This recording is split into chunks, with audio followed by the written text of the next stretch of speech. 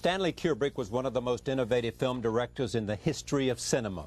When he died on March 7, 1999, he left behind an astonishing body of work. But because of the veil of mystery that surrounded this director, he also left behind many questions about his life and his career. They are revealed in a new documentary, Stanley Kubrick, A Life in Pictures.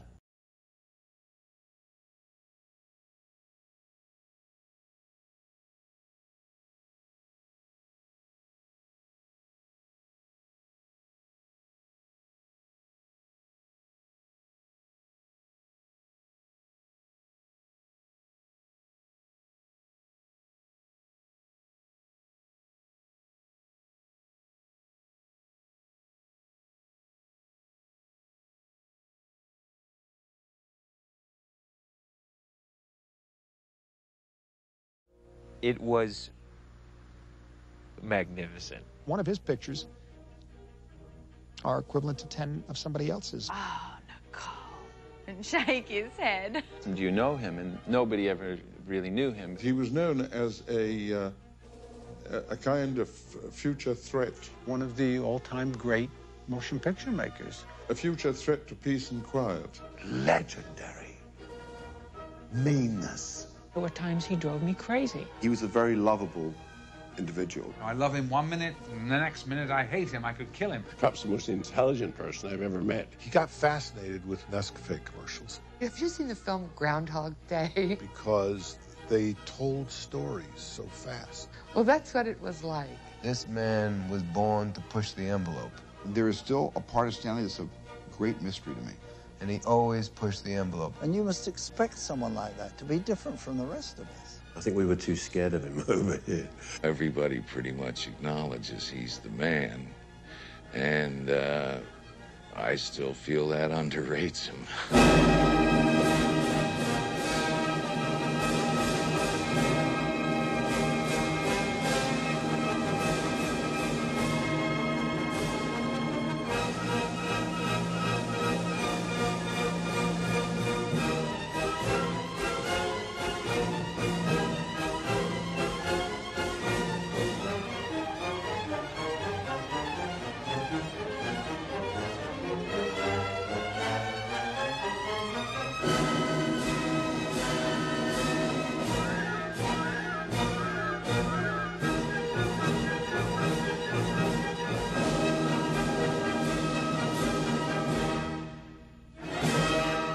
Joining me now for a look back at the life and work of Stanley Kubrick, his wife of 42 years, Christiane Kubrick, John Harlan, the director of this new documentary and Kubrick's longtime producer, and filmmaker Martin Scorsese. I am pleased to have all of them here to celebrate, is what we do here, celebrate an extraordinary career in film by a very interesting man. Let me talk about the filmmaker first.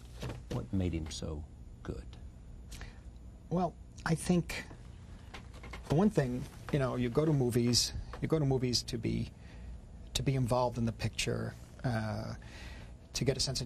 I want to lose myself up in that screen for a few hours, and in a sense, know what it's like to be human, in a way.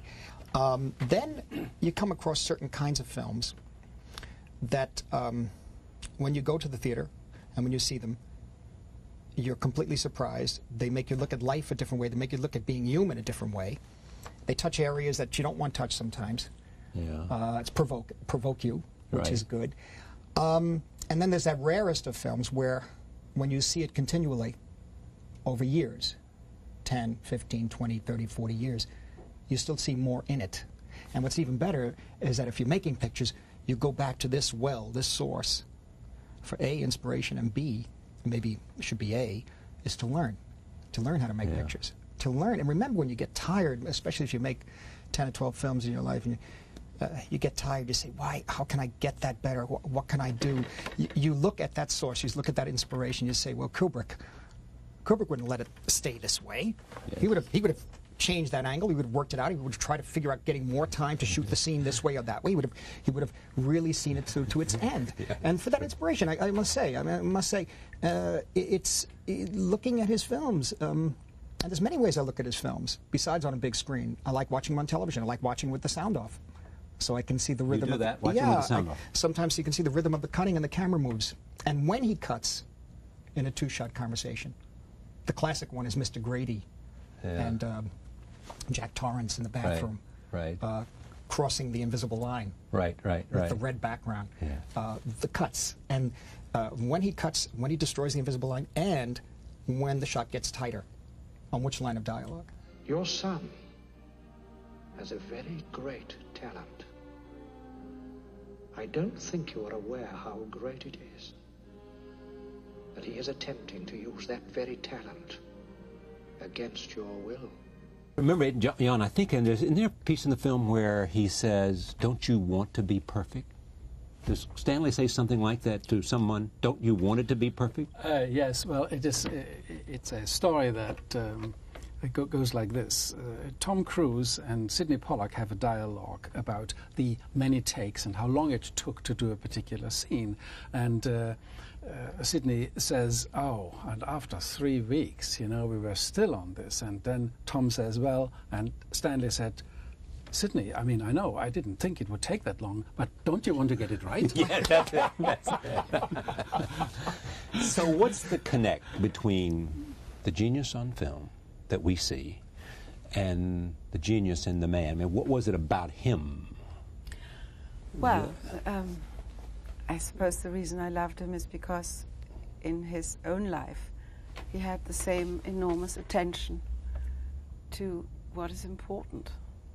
And not many people do that, so he was very interesting.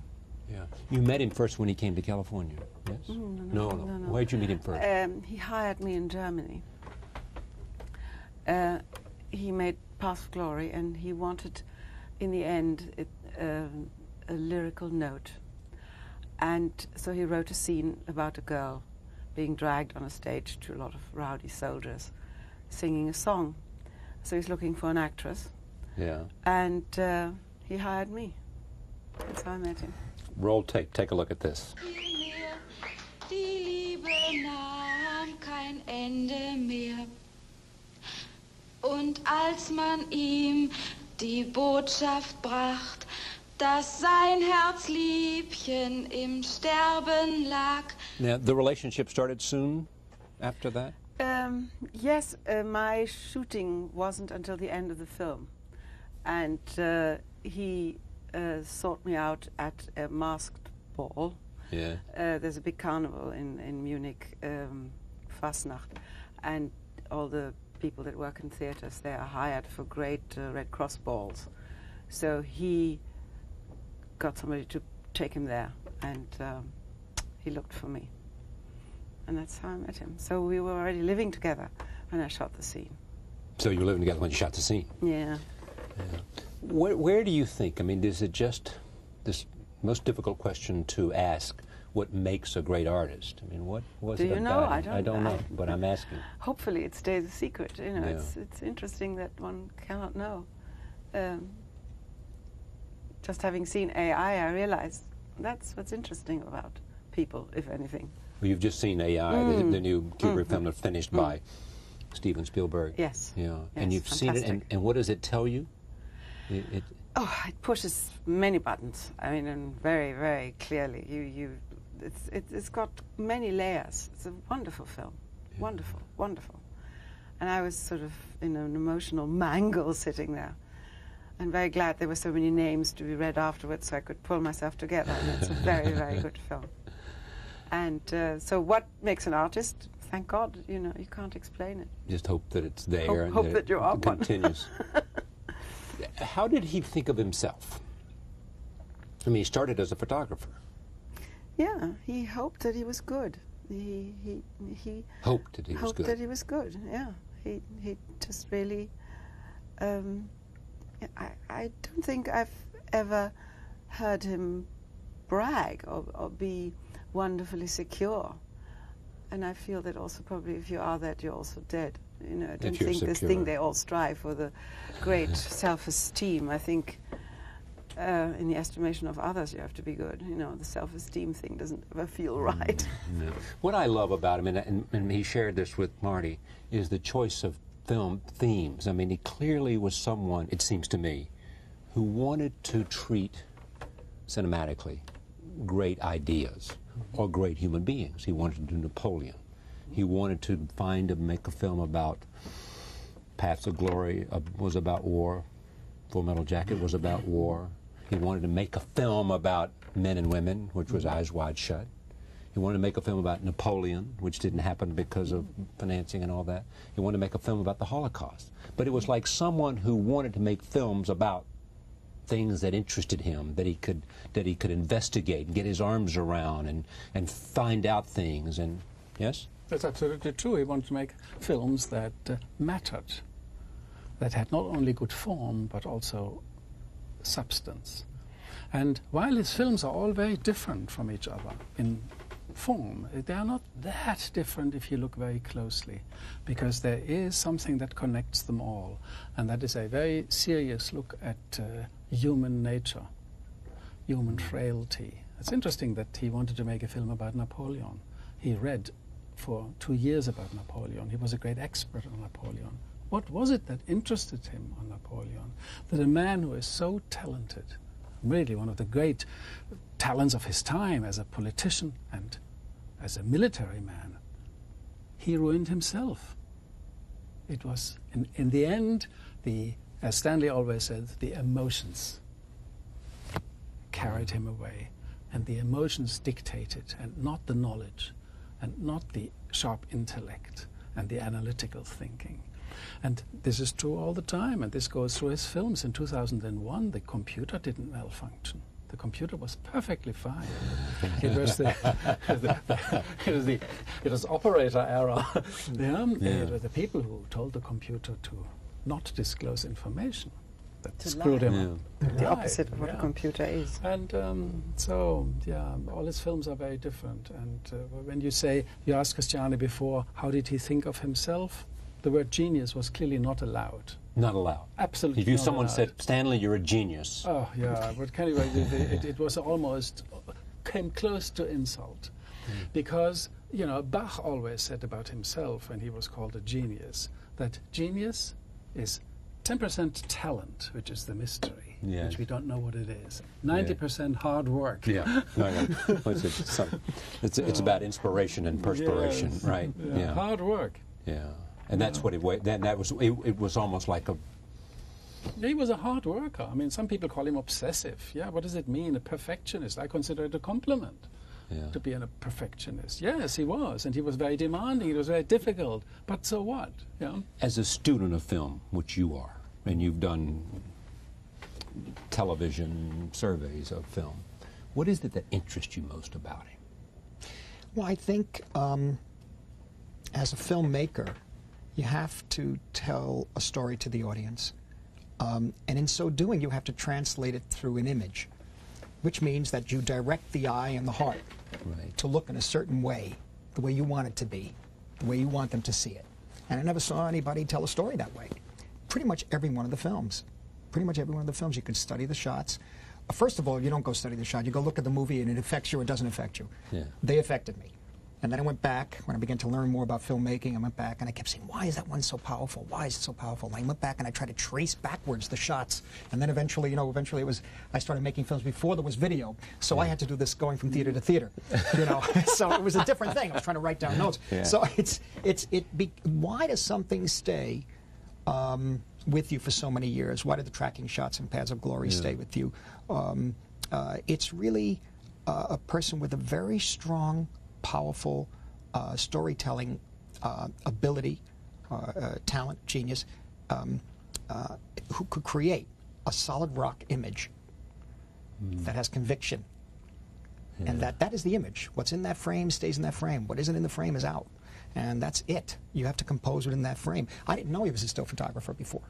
Until you saw this documentary? No, I knew that. I knew a few years later, because we never really actually met. But I've read over the years, Steve Spielberg told me about him and that sort of thing. And I said, of course, the still photography, once you get that image. But then it moves. Still cameras don't move, And so it had this extraordinary authority saying, look, I'm gonna tell you the story this way, and you're going to see it this way. Then you add to that what I feel about his pictures. When you add to that, assuming there's good and there's bad. Assuming something is wrong and something is right. What are we ultimately, as human beings, are we fundamentally good? Are we fundamentally bad? I think there's where you. That's why you can watch these films again and again and again. The Shining is fascinating for that. It's really all going on in his head, Jack's head. Yeah. You know, but those scenes that's so. Well, even Eyes Wide Shut, with the husband touching areas that he probably should have left alone. You know, being too confident about himself and a relationship. Remarkable film, remarkable. And the more you see Eyes Wide Shut, the more you get involved in that world. At a certain point, you don't want to because it's too painful.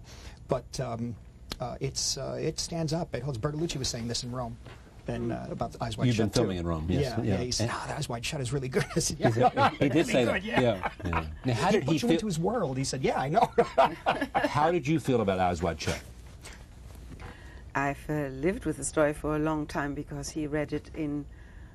Ages ago, and in '68, when 2001 came out, he was going to do that next. And from after 2001, it was going to be that. He thought, I've got it. And I was, we were very young still, and I thought that is a very moisture-seeking story, very uncomfortable. Yeah. And I'd known plays by Schnitzler, and somehow I just really responded, as probably young people do, with fear to this and great discomfort. And fear? Yes, because he would have these stories at home and write at home, and he would, I don't know, it was just, we had fights. It was very strange, and you know, it's this sort of thing where I don't like the story. Why don't you like the story? And you're off. Why don't you like the story? And it becomes third degree. And then he read Clockwork Orange and then did that first. And I was much relieved at the time. And but I knew it wasn't going to go away. It was always there. You knew something he was going to come back to eventually. I was going to make it. And luckily, I think, being so much older, it was then a much wiser film, not so furious anymore. He had wisdom about what men can never know and what women will know men could never know and all that. And so I think it's a very wise and very thoughtful film, and I think very much in the spirit in which it was written. Were you surprised by the reaction of the critics? Yeah, I always am. You are? Yeah. I always imagine what will people criticize and what will they like, and I'm always wrong and always very indignant, as I suppose anybody who's honest is. Yeah. Yeah. Hurts. Hurts. Hurts. Because so many years, so much of your... Yeah. Yeah, and it even stinks to admit it, you know. Ugh. Roll tape, Eyes Wide Shut. Here it is. It's because he wants to f me? Is that what you're saying? Well, I don't think it's quite that black and white, but I think we both know what men are like. You said as we're watching this, he was outside the room. You said he's standing outside. The camera was... Yeah, it's called a hothead. Forget the term. Yeah. The camera is on remote. And Stanley was sitting outside and watched at the monitor and controlled the movement of the camera. He was a good operator. Yeah. Yeah. And so they were all alone. They didn't see anybody else. And they experimented. You see, what we could afford to do is take time. You what? We could afford to take time. So we took, it doesn't matter. You could afford to take time. We could afford to take time. Our budget was, I mean, we typically spend in a week what equivalent films spend in a day. We had a minute crew. I mean, Stanley always said, at the lunchtime, count the plates. If there are more than 50 plates to be washed up, something is wrong. It's the way to do it. Yeah, the more money, less freedom. Yeah, that's exactly right. I mean, you just have to control that unit, that actual production unit, day by day. You can keep shooting. Save your money for what's on the screen. Yeah, absolutely. But there was always this about Stanley that's reflected in your documentary. It always took him a while to make a film. Yes. absolutely. I mean, part of it's a perfection. Yeah, and it's also, you see, he didn't plan to do it that way. I'll tell you, when we did the schedule, when the first assistant director, Brian Cook, and myself proposed an original schedule for Eyes Wide Shut, we proposed 24 weeks because we thought we wouldn't get much more. Yeah. He said, for 24 weeks? It's ridiculous. I mean, you know, these are two people talking. We can go. And I had to reduce it to 18. He meant it. He meant it. Yeah, I can understand. I'm good to hear. How long to hear. This will make you feel good. Please. Yeah. And how long did it take him? Oh, it took a year. A year? Yes, it took a year. But, you know, it doesn't really matter. And Warner Bros., they were not overly alarmed. We went a little They were not alarmed? No, we went a little bit over budget. Yeah, but that's because they love the extent. association with Terry. I mean, Terry Semel loved the association with but they Stanley. wouldn't have loved the association had he gone over budget 300%. He didn't. Yeah. He always delivered. Yeah. He delivered the goods, and even if he went 10% over budget or so, that doesn't really matter that much. But he went sometimes over schedule, and for good reason. He didn't make any shortcuts. He wanted it to be as good as it can possibly be. That's why he was counting the dinner plates. Because if you have more than 50 dinner plates, there's something wrong. Yeah. You know, he knew that too many people are that's but he wasn't arrogant, saying, "Oh, I'm so profound, everything takes me long." No, he was unhappy. Yeah. He would have liked to have been quicker. Yeah. What did chess mean to him? Oh, he played it extremely well, and at some point, I think he made a living with it. You mean he was a chess hustler or something like that? In young New York, as a young man, yes. And throughout his life, he played. Yes, he did. And unfortunately, I can't do it at all. Yeah. And so I didn't play with him. Would he play on the set? Yes, during Strangelove and various other films, he played on the set. Yeah, and also with in The Shining, and whenever he could. Shining, whenever there was somebody who was really good. Yeah, so he's looking for competition. Yeah, and he then later in life he played with the computer. Oh, he did. He became interested in the computer. Yeah. You said that with a certain exasperation. Yes, because he was exasperated with it. Now, what was the most exasperating thing about Stanley for you? Exasperating. I think he was because of the aforementioned intensity. He tended perhaps to be domineering, but having all women in his family didn't always succeed. So we fought back. But without him, we're also like without an umbrella. It's very horrible.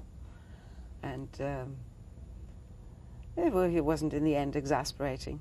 I mean, no. Yeah, I feel very lucky. What does this film mean for you?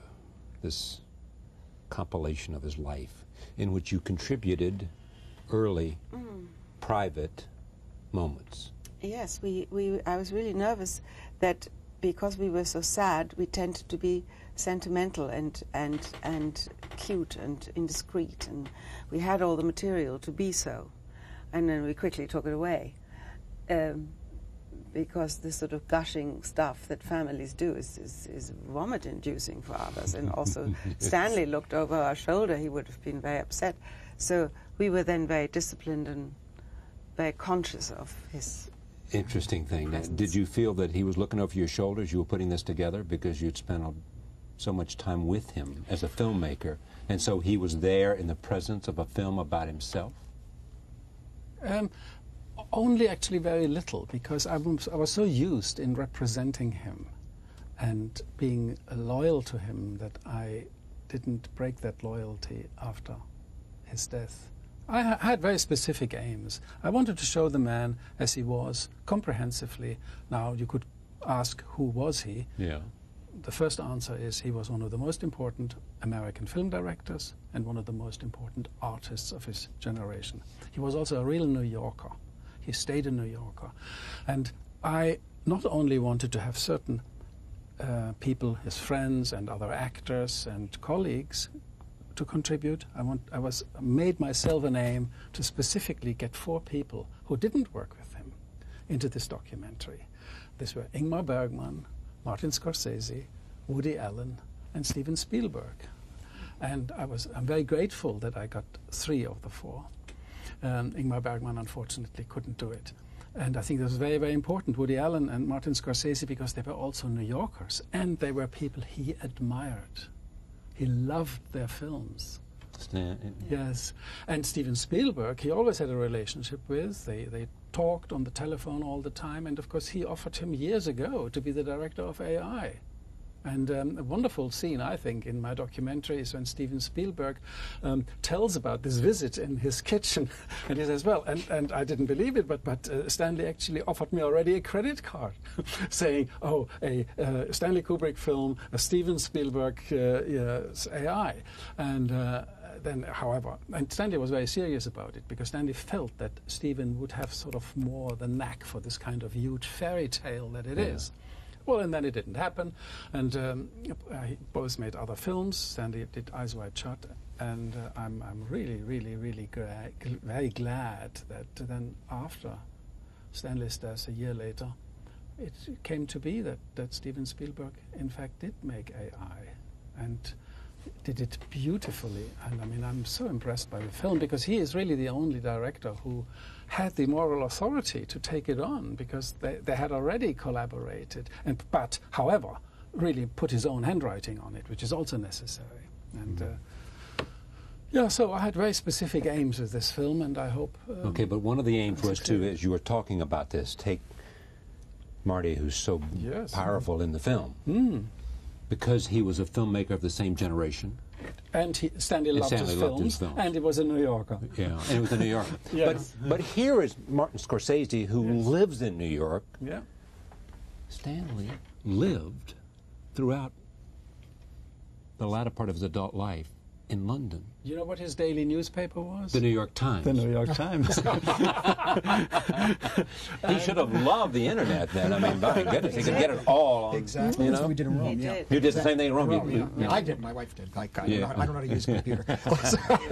But how do you explain the fact that he felt like, for creative purposes, he had to stay in? We were sent London. there because in the beginning, to make Lolita, it was 40% cheaper. Yeah. Because of the ED plan, which is a tax thing, and then we were in England, and our children grew up there and went to school, and it became harder and harder to leave. And we also loved living there. It sort of happened. It wasn't a plan, we're now going to stay. And it wasn't a reason to reject New York, I mean, in a sense of... No, he didn't reject anything. It wasn't a need for privacy, it was just habit. No. By the time we were there for a while, we sort of were involved with other people and the children to school. Yeah. It's very difficult to take children out of school. Of all the films he made, which one speaks to you most? Is there some part of this collected works that says to you... I think it's hard. It's hard to choose one of the pictures. I have very strong feelings about Barry Lyndon and about 2001, and those two out of Lolita, out of Clockwork Orange, out of Eyes Wide Shut, and that sort of thing. But 2001, it's a strange thing. I mean, when I started at the Capitol Theater here, you know, as I said, you know, when his name, of course, there was some great deal written about the film, or written about the mystery of the film before it was released, and so when I went to see it, I expected much more than a film, and and as I said, we got it, you know. And I think what I guess I've been very affected by religion in my life, and that sort of that side of me found an extraordinary kind of comfort in the end of the film. A very beautiful moment. Roll tape, 2001. Open the pod bay doors, Hal. I'm sorry, Dave. I'm afraid I can't do that. What's the problem? I think you know what the problem is just as well as I do. What are you talking about, Hal? You screened this, 2001, for the Vatican 6 months ago. Yes. The Vatican invited, asked Warner Brothers, and you know, whether they could screen 2001, and invited Christiane and myself, and one of the cardinals gave a little speech of saying why this is such a monumental film. And Stanley also received a prize from the Catholic Church at the time for making 2001. He was actually very, very surprised because he had a bad time on Lolita with the Catholic Church. But they gave him a prize for 2001, and I mean, the reason is because it is a very reverential film.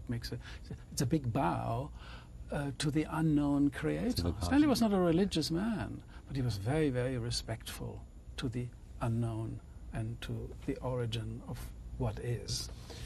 Did he think after he wanted to make a film about the Holocaust, yes, and he didn't because of Schindler's List? Correct. Did he ever want to go back to that theme, or did that I idea? don't think so, because he next in line was clearly for him Eyes Wide Shut and AI. And AI. So he had 2 films out. Yes. These were the next 2 films, you know, after he gave up on Aryan Papers, which is a wonderful script on a great book by Louis Begley called Wartime Lies. Do you have a favorite? People ask me that, and I've really thought about it. And no, I also have a weakness for Barry Lyndon, and I love 2001. Why do you have a weakness for Barry Lyndon? I just, I'm also a painter, so I just absolutely I'm wiped up by the time. The look of it, but also his character, the poor guy. The character. Oh, he's doomed from the beginning. And then that great last line where everyone's equal now, from Thackeray. I did like, I was sort of nervous going into the Vatican and sitting there with 2001, and I thought and the film looked sort of small up on a big church wall. I thought, oh God, it's really a little agnostic prayer. You know, we are also thinking about these things, and it was very moving to see it there. Tell me about the style. I mean, was this revolutionary at the time? Oh, Lord, yes. I mean, you'd come off the style, a wonderful style coming out of England, I think, Richard Lester, The Hard Day's Night, The Beatles, the way MTV is affected now, films, MTV cutting, commercials were affecting, I think, oversimplification, I guess, but commercials were affecting cinema editing and logic, in a way, continuity at the time. And Richard Lester was like in the forefront of that, and the knack and how to use it, and knack and how to get it, I should say. And when 2001 came out, everything screeched the other way. It was amazing because it simply stopped how you normally would experience time and forced you again, with great authority, to look at a world, part of it in conjecture, part of it based in scientific fact, but to take you somewhere else completely where you've never been before, and it really made you, immersed you in the drama. I thought one of the great murder scenes of all time is the destruction of Hal, for example. It's an extraordinary murder scene, really. His murdering of the other scientists who were sleeping, or just as malfunction, you know, and the red. You begin realizing it's a person it's this machine taking their lives. But again, basically, as I say, it's a murder scene. But look how it's done. I can feel it. My mind is going.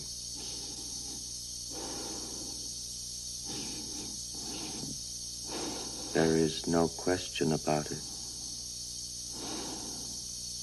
You've never seen anything like it, I think. We didn't see anything like it up at that point. I still don't think you've been immersed in a world in that way. Certainly not in commercial, quote, commercial cinema, unquote, you know, at that time. Coming out, MGM presents, and suddenly you're taken to another time frame. Right. What did he think of actors, and how did he choose actors? Carefully, slowly. No, I mean, certainly. I mean, the decision to use Tom Cruise came very, very quickly, actually. That may have been an exception. And he was very, very based happy. on a Cruise film, or based on just a... he wanted a young man who was good-looking, successful, for this rather normal New York doctor. There wasn't supposed to be anything special about him. Rich, successful, beautiful wife, everything was fine. A whole world. We thought. Yeah. And I think his casting was brilliant in Eyes Wide Shut.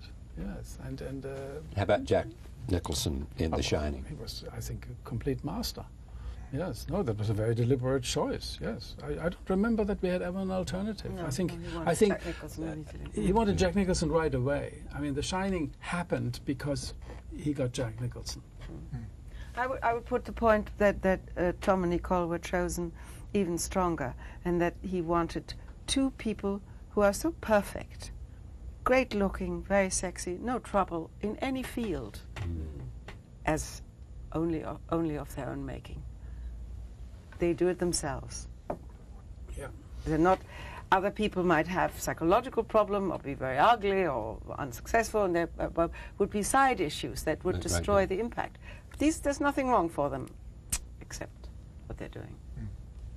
Roll tape. Here is a Shining. We'll come back to actors Jack Nicholson and Shelley Duvall. Here it is.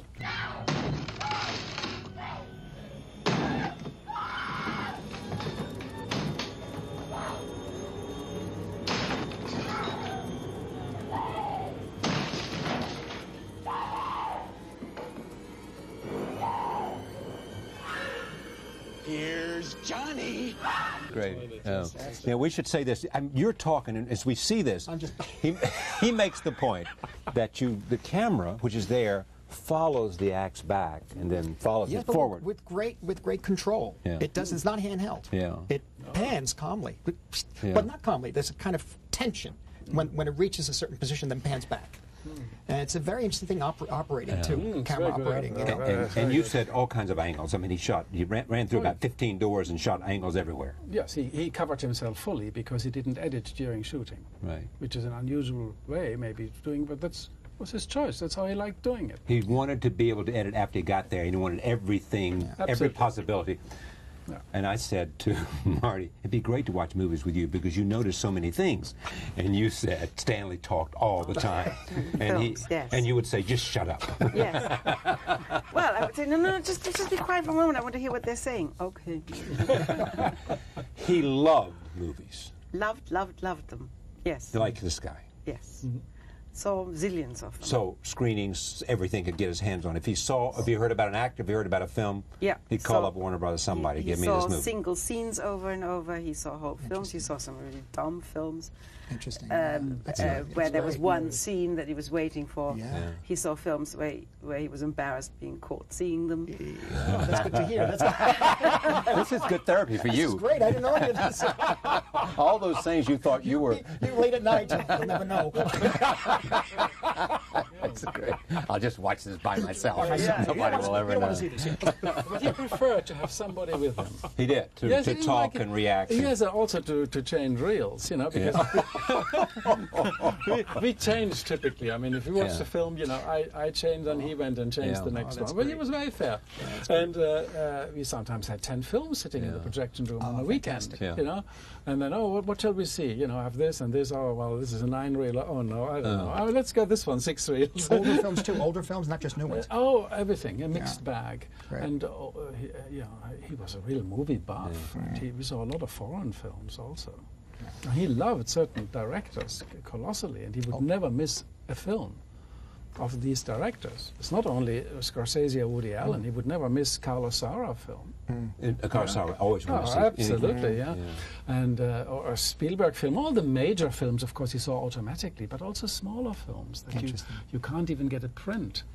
Yeah, he adored. I mean, for example, the Swedish film called The Immigrants in the New Land. Oh, yeah. He was so enthused. We hired the costume designer for Barry Lyndon, and then that woman together came with Milena Canonero. And what's her name? Ulla Britt Söderlund. Yeah. And she died then later, unfortunately. I think it was Tom Cruise or maybe someone else said you just loved being with him because of all just the fact that while he was difficult, tough, obsessive, driven, passionate. You agree with all this so far? Yes, although he wouldn't confess to all of those. But you would observe them to be true. He would reserve a little. Not as he didn't like to hear being called all these things at once, not in one lump at any rate. And he was. I forgot what you asked me. Well, I hadn't gotten there yet. I was going to say, but what was it like being on the set with Stanley Kubrick? Was he? I mean, I think Tom Cruise said he just loved to have friends for dinner. He loved to be able to talk. He was interested in everything. He talked all the time. He liked talking, and it was very interesting. I had the greatest floor show any woman's ever had all my life. Meaning what? Meaning interesting stories. Constant. Interesting life. Interesting. It was interesting. He interpreted the news. And he interpreted the news for me. Now I don't. He told me what to believe and what not to believe in the news. And Yes, yes, he was interesting. And a horrible gossip. A horrible gossip? All gossip is good, isn't it? Yes, yes, he thought so. So do I. A really good gossip. Everything about everybody, right? Nitty-gritty, Yeah. everything. But he got up in the morning thinking about movies, and he went to bed thinking about movies.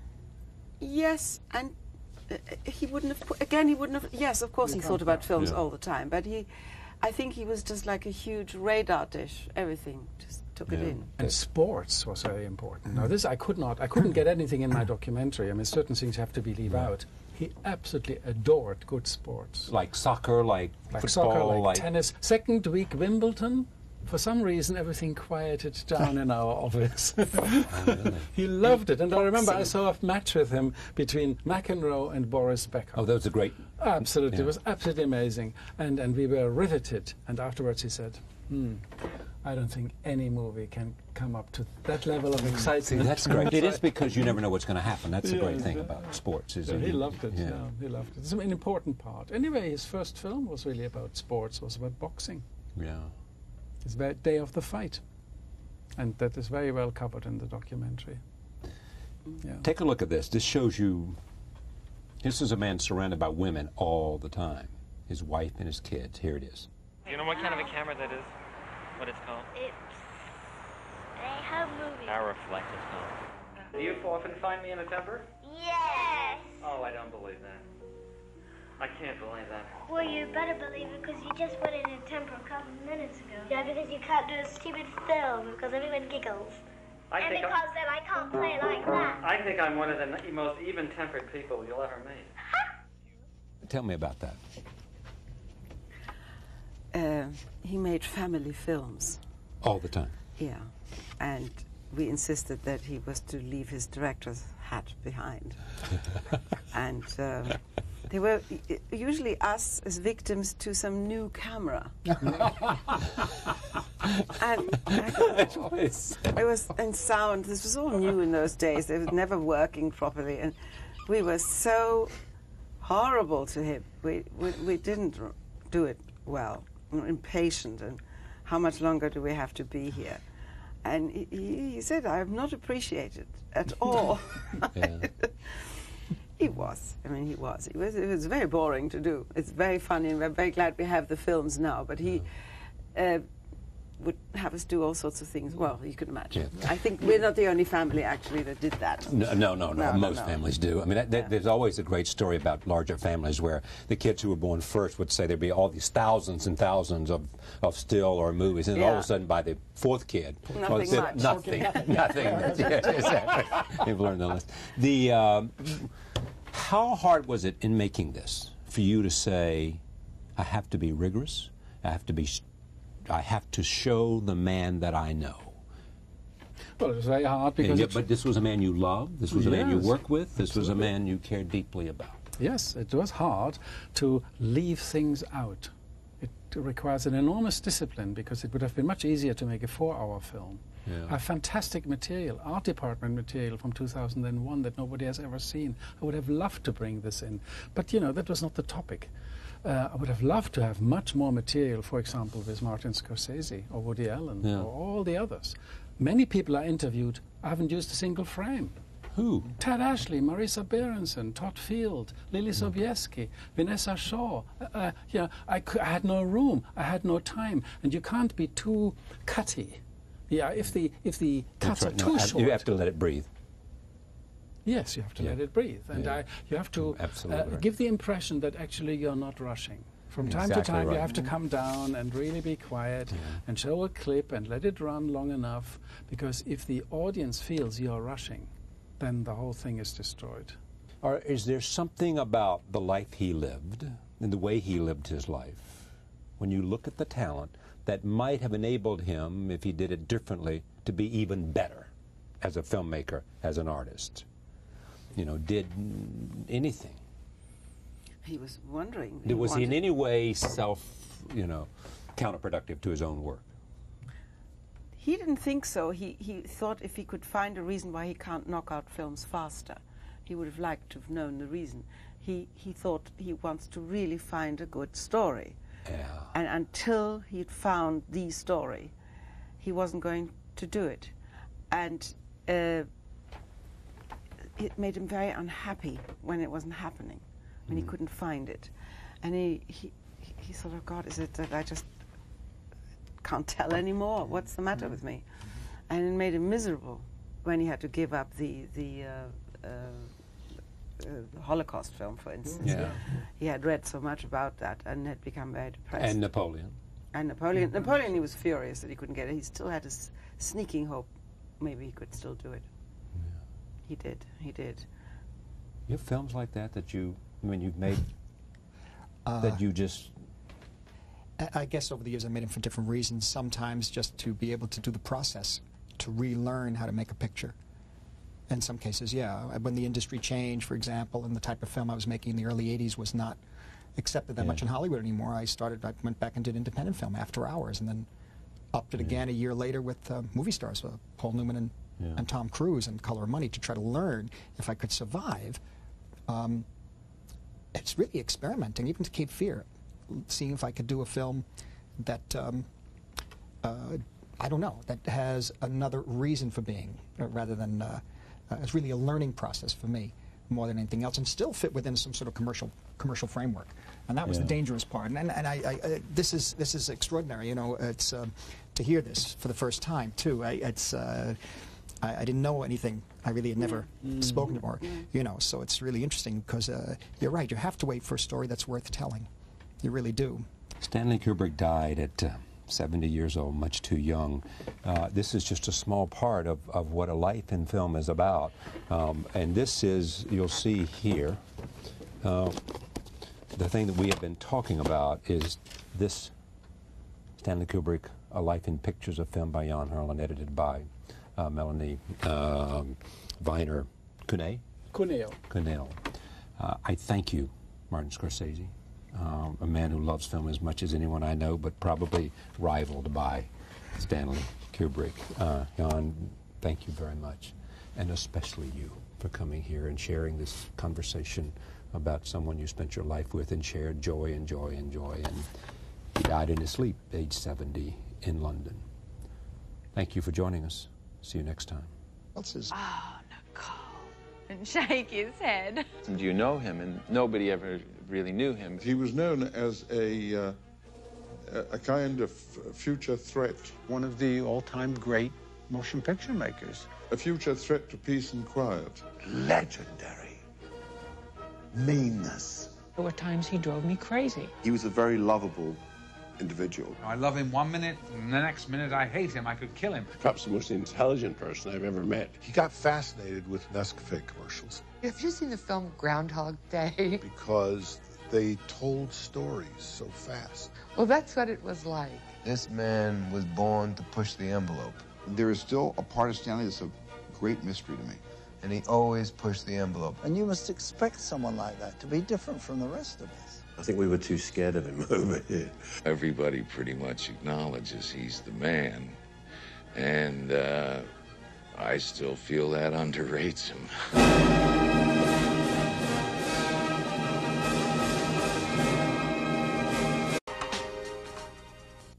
Stanley Kubrick was one of the most innovative film directors in the history of cinema. When he died on March 7, 1999, he left behind an astonishing body of work. But because of the veil of mystery that surrounded this director, he also left behind many questions about his life and his career. They are revealed in a new documentary, Stanley Kubrick, A Life in Pictures.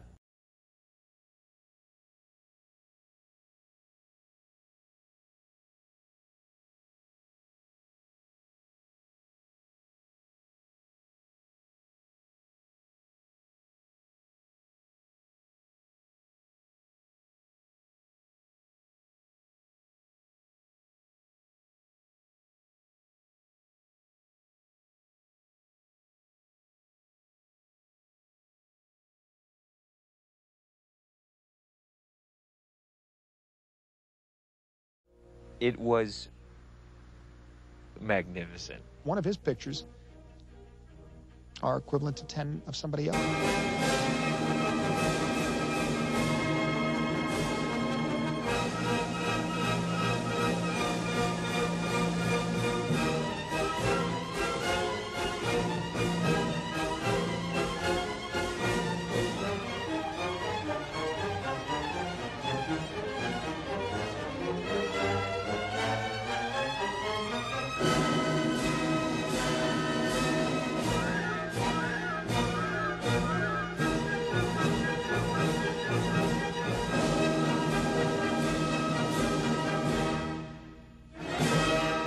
Joining me now for a look back at the life and work of Stanley Kubrick, his wife of 42 years, Christiane Kubrick, John Harlan, the director of this new documentary, and Kubrick's longtime producer, and filmmaker Martin Scorsese. I am pleased to have all of them here to celebrate, is what we do here, celebrate an extraordinary career in film by a very interesting man. Let me talk about the filmmaker first.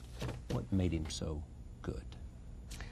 Well, I think at better, what can I do? You look at that source, you look at that inspiration, you say, well, Kubrick wouldn't let it stay this way.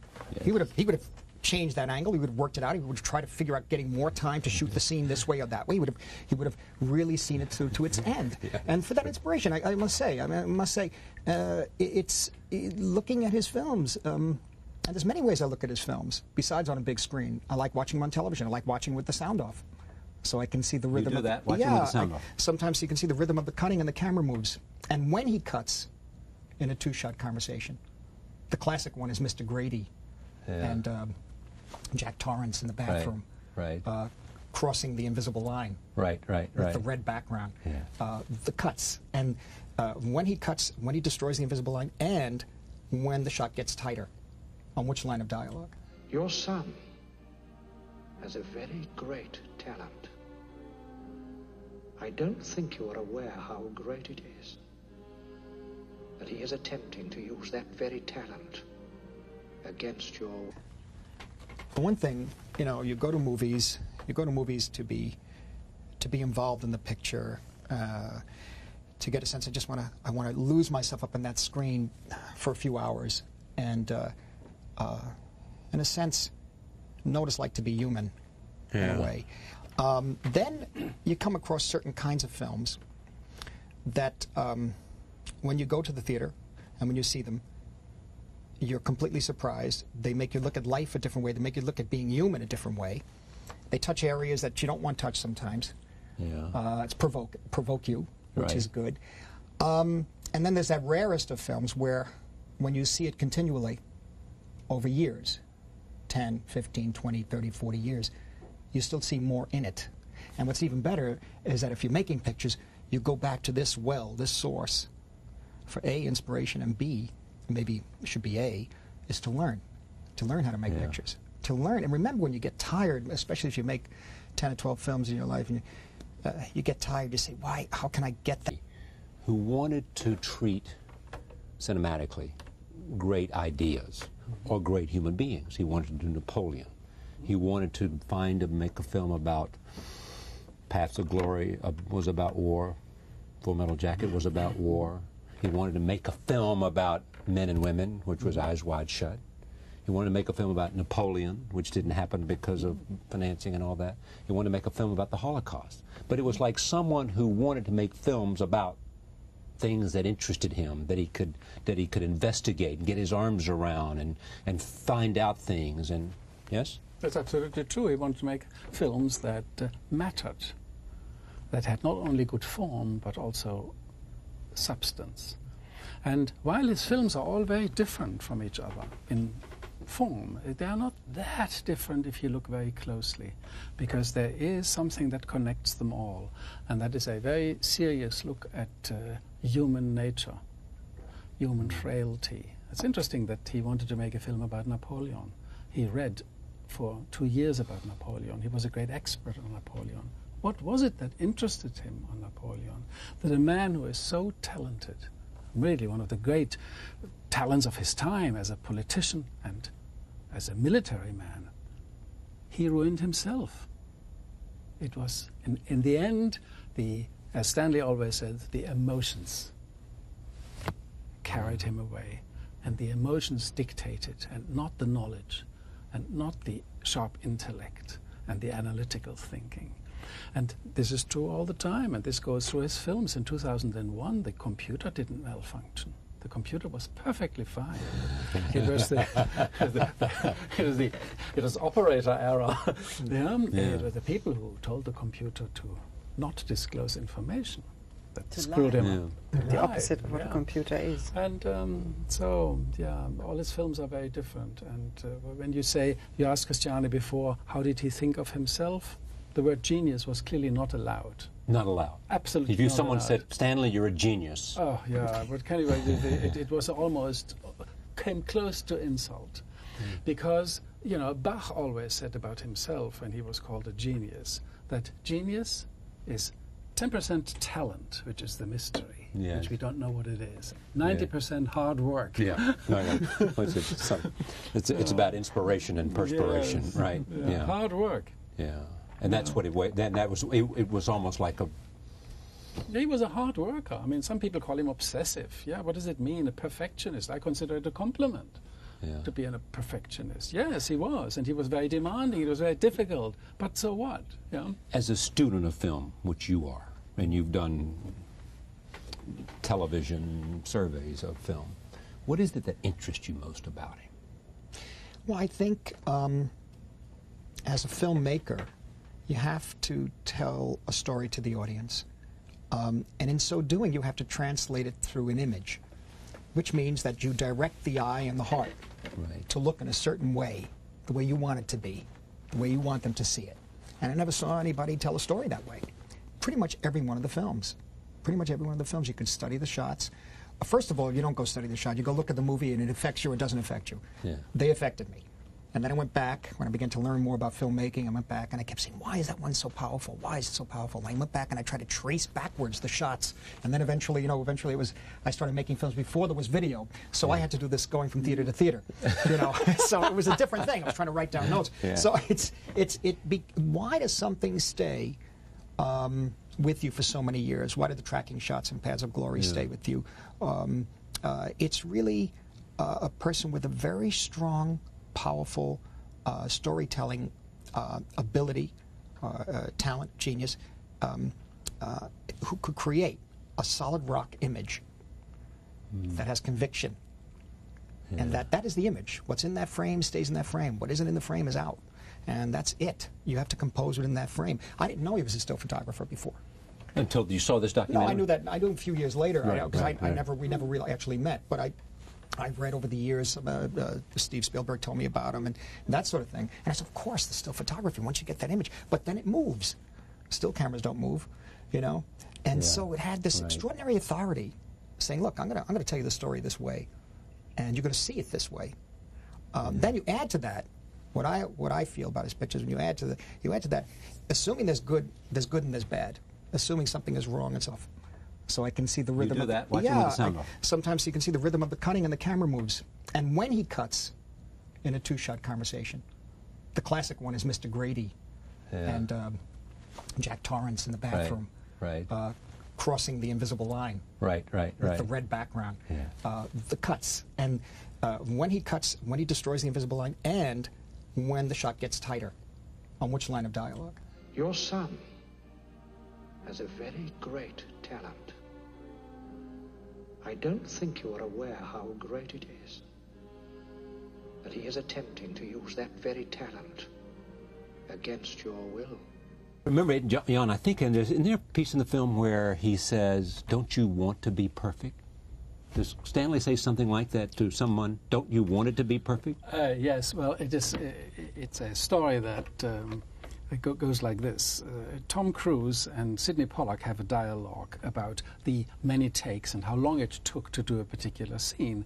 And Sidney says, oh, and after 3 weeks, you know, we were still on this. And then Tom says, well, and Stanley said, Sidney, I mean, I know, I didn't think it would take that long, but don't you want to get it right? Yeah, that's it. So what's the connect between the genius on film that we see and the genius in the man? I mean, what was it about him?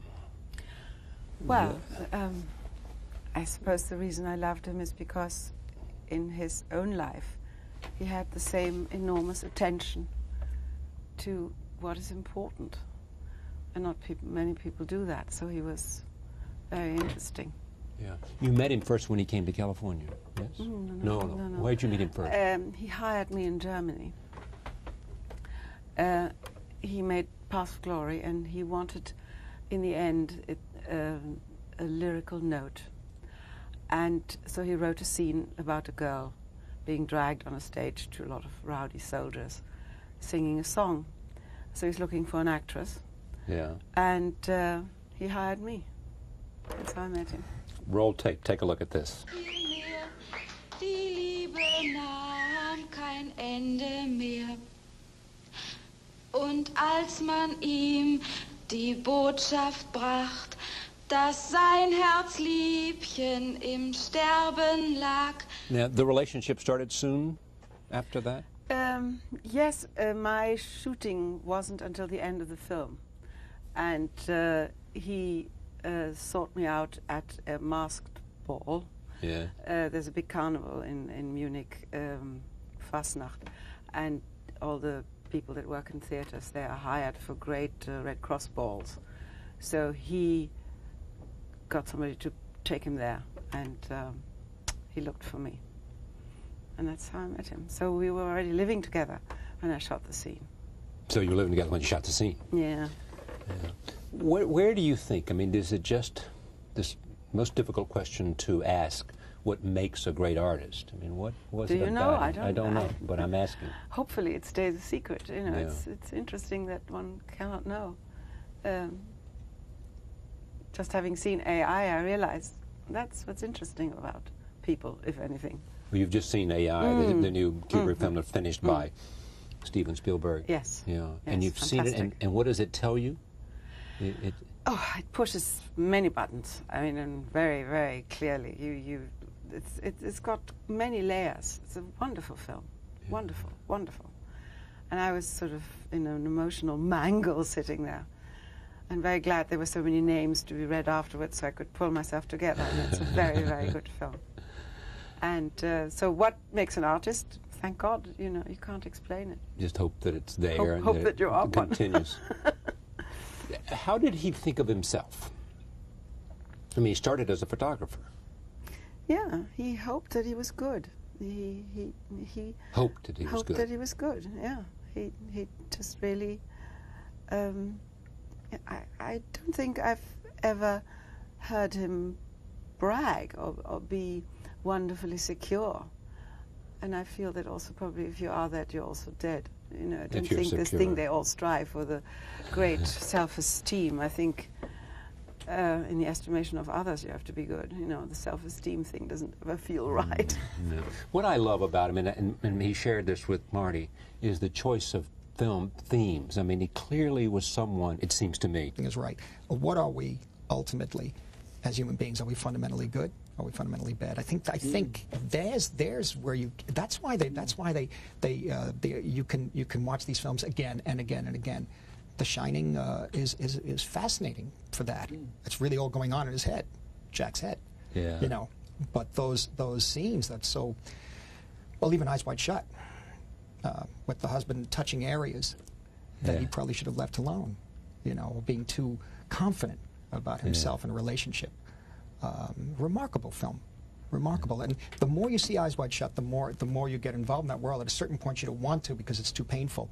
But it stands up. It holds. Bertolucci was saying this in Rome, and about the Eyes Wide Shut. You've been filming in Rome, yes. Yeah. He said, "The Eyes Wide Shut is really good." I said, he did say that. Yeah. Now, how did he put you into his world? He said, "Yeah, I know." How did you feel about Eyes Wide Shut? I've lived with the story for a long time because he read it in. Ages ago, and in '68, when 2001 came out, he was going to do that next. And from after 2001, it was going to be that. He thought, I've got it. And I was, we were very young still, and I thought that is a very moisture-seeking story, very uncomfortable. Yeah.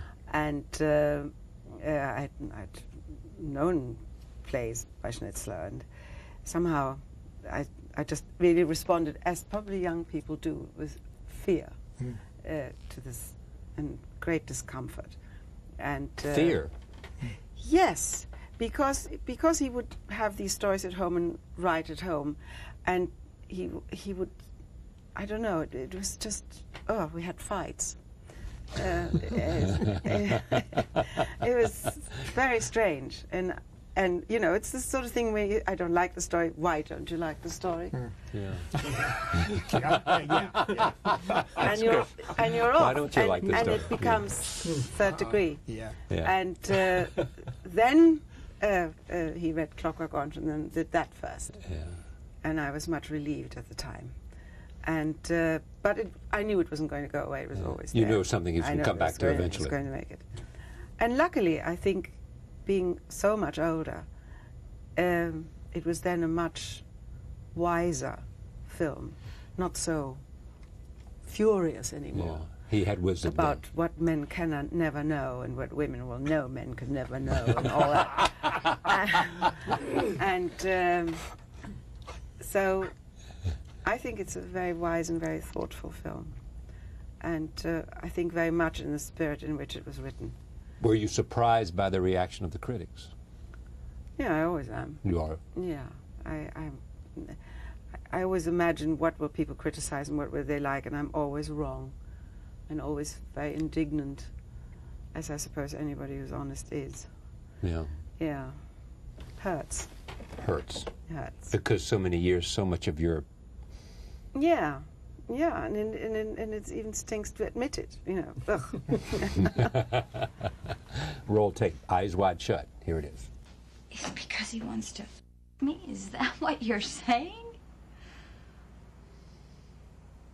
Well, I don't think it's quite that black and white, but I think we both know what men are like. You said as we're watching this, he was outside the room. You said he's standing outside. The camera was... Yeah, it's called a hothead. Forget the term. Yeah. The camera is on remote.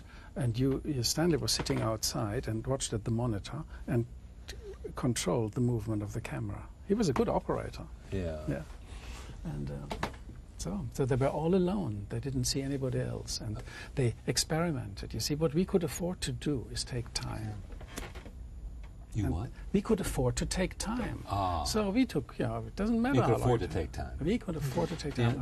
Our budget was, we typically spend in a week what equivalent films spend in a day. We had a minute crew. I mean, Stanley always said, at the lunchtime, count the plates. If there are more than 50 plates to be washed up, something is wrong. That's the way to do it. That's the way to do it. Yeah, more money, less freedom. Yeah, that's exactly right. I mean, you just have to control that unit, that actual production unit, day by day, and keep shooting. Save your money for what's on the screen. Yeah, absolutely.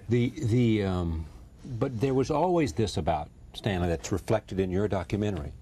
It always took him a while to make a film. Stanley Kubrick was one of the most innovative film directors in the history of cinema. When he died on March 7, 1999, he left behind an astonishing body of work. But because of the veil of mystery that surrounded this director, he also left behind many questions about his life and his career. They are revealed in a new documentary, Stanley Kubrick, A Life in Pictures.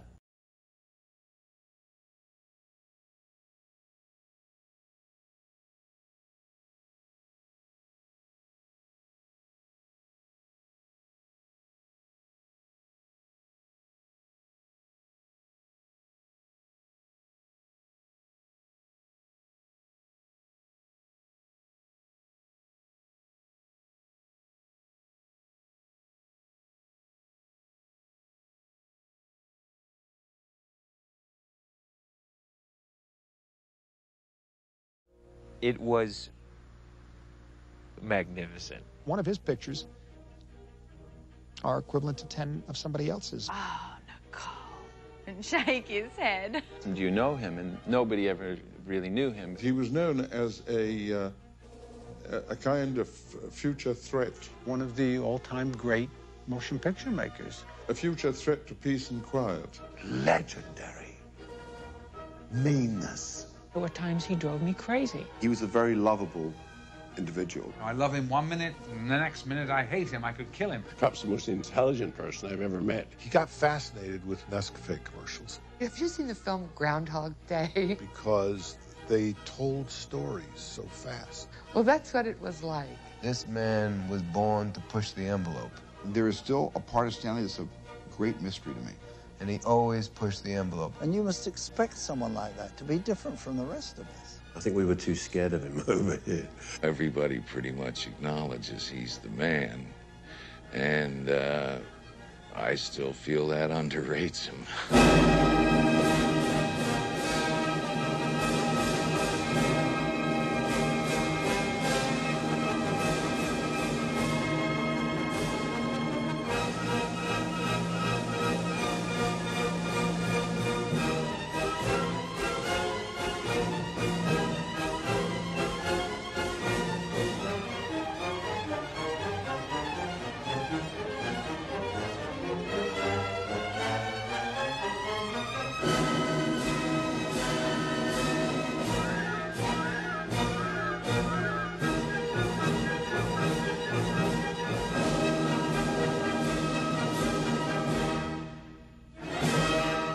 Joining me now for a look back at the life and work of Stanley Kubrick, his wife of 42 years, Christiane Kubrick, John Harlan, the director of this new documentary and Kubrick's longtime producer, and filmmaker Martin Scorsese. I am pleased to have all of them here to celebrate, is what we do here, celebrate an extraordinary career in film by a very interesting man. Let me talk about the filmmaker first.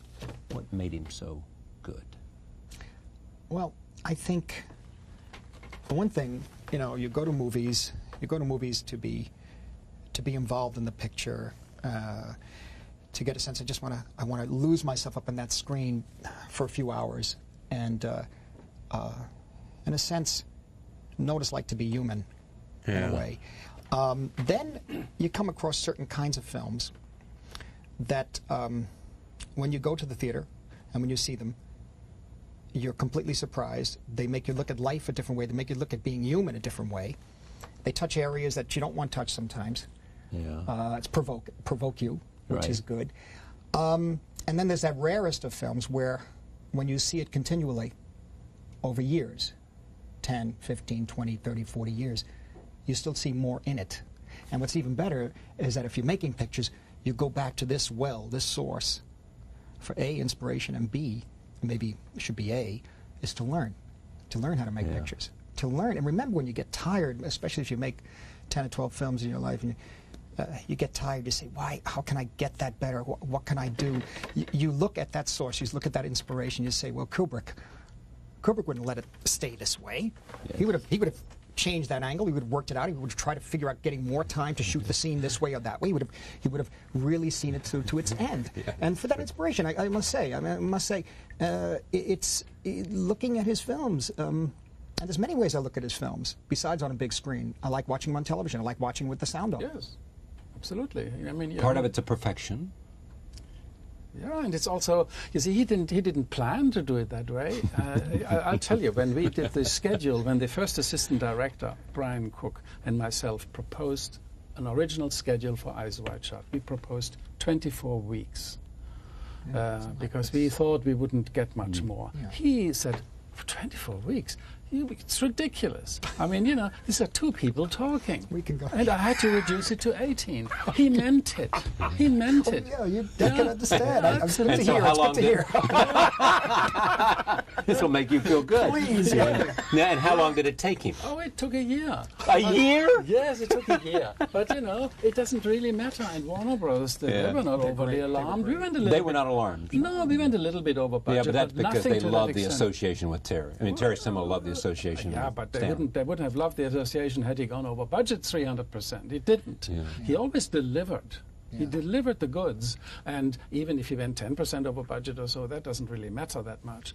But he went sometimes over schedule, and for good reason. He didn't make any shortcuts. He wanted it to be as good as it can possibly be. That's why he was counting the dinner plates. Because if you have more than 50 dinner plates, there's something wrong. Yeah.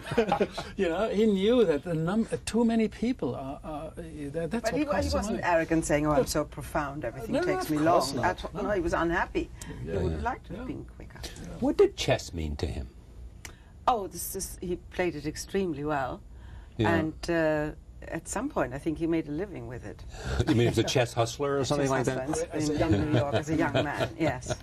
And throughout his life, he played. Yes, he did. And unfortunately, I can't do it at all. Yeah. And so I didn't play with him. Would he play on the set? Yes, during Strangelove and various other films, he played on the set. Jacket. Yeah, and also with in The Shining, and whenever he could. Shining, whenever there was somebody who was really good. Yeah, so he's looking for competition. Yeah, and he then later in life he played with the computer. Oh, he did. He became interested in the computer. Yeah. You say that with a certain exasperation. Yes, because he was exasperated with it. Now, what was the most exasperating thing about Stanley for you? Exasperating. I think he was because of the aforementioned intensity, he tended perhaps to be domineering, but having all women in his family didn't always succeed. So we fought back. But without him, we're also like, without an umbrella, it's very horrible. And Well, he wasn't in the end exasperating. I mean, no. Yeah, I feel very lucky. What does this film mean for you? This compilation of his life, in which you contributed early, private moments. Yes, I was really nervous that because we were so sad, we tended to be sentimental and cute and indiscreet, and we had all the material to be so, and then we quickly took it away. Because this sort of gushing stuff that families do is vomit-inducing for others. And also, Stanley looked over our shoulder. He would have been very upset. So we were then very disciplined and very conscious of his interesting thing. presence. Did you feel that he was looking over your shoulders? You were putting this together because you'd spent so much time with him as a filmmaker, and so he was there in the presence of a film about himself? Only actually very little, because I was so used in representing him and being loyal to him that I didn't break that loyalty after his death. I had very specific aims. I wanted to show the man as he was, comprehensively. Now, you could ask, who was he? Yeah. The first answer is he was one of the most important American film directors and one of the most important artists of his generation. He was also a real New Yorker. He stayed a New Yorker. And I not only wanted to have certain people, his friends and other actors and colleagues, to contribute. I made myself an aim to specifically get 4 people who didn't work with him into this documentary. These were Ingmar Bergman, Martin Scorsese, Woody Allen, and Steven Spielberg. And I'm very grateful that I got 3 of the 4. Ingmar Bergman, unfortunately, couldn't do it. And I think this was very, very important.